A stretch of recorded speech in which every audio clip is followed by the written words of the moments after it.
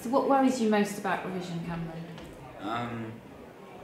Well, revision itself is like a big thing. You need to revise the right thing and not revise the right thing as well. So it's kind of, you have to focus on one aspect of one thing and then focus on another time. So I'm guessing kind of getting the two. So for instance, because there's 3 sciences, because you've got physics, chemistry and biology. If you're studying all 3 of those at once, it could all get jumbled up in your head, so you could think some physics is a bit of chemistry and everything.